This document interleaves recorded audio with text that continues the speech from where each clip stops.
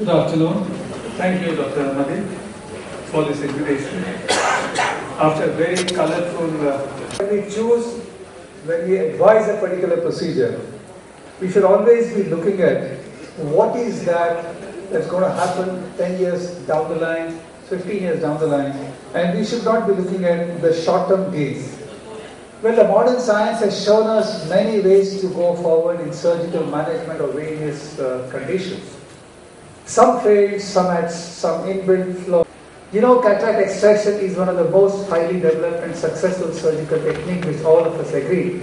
And we continue to reap benefits from it for patient and for self. But we should remember that clear lens extraction in high myopia is a different ballgame altogether.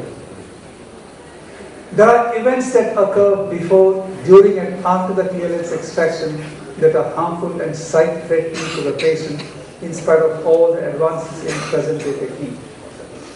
All of us do cataract surgery. And when it comes to doing even a cataract surgery in a myope, there are a lot of things that go against us. We have to be very careful with regards to whether there is excessive turbulence in the eye, whether the chamber instability is high or low, are we using too higher parameters for fluidics?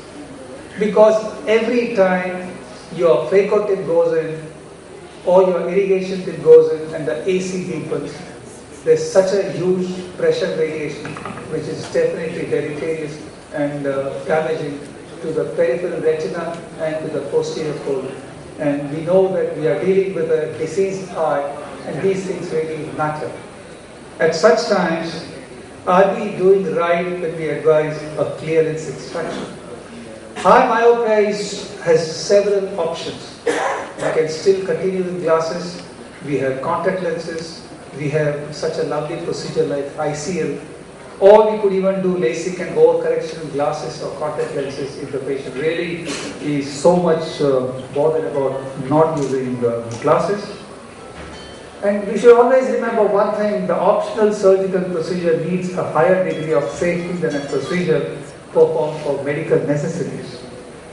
The current evidence has shown that possible optical benefits of clear lens extraction in axial myopia are usually outweighed by the severity of this risk and the complications and by the availability of safer alternatives. We have several studies on the complications of clear lens extraction for high myopia. This is one of the many studies which says that 61% of the patients they operated for clear lens extraction required capsulotomy at the end of 7 years, 20% required argon laser retinal teeth treatment, 16% had posterior vitreous detachment, and almost as high as 8% had retinal detachment at 7 years, in spite of very proper post-op regimen for looking for retinal problems and doing retinal lasers. So this is definitely very hard. Now, incidence of retinal detachment after clear lens extraction was nearly double than that for persons with myopia greater than -10 who do not undergo clear lens extraction. With clear lens extraction, you have to lose your unaided near vision, which can be happily retained when ICL is performed. Only half a minute. When you have a relatively safe procedure which is reversible and lot less traumatic, why go for such an invasive procedure which is difficult to master to a level where it can be advised for high myopia?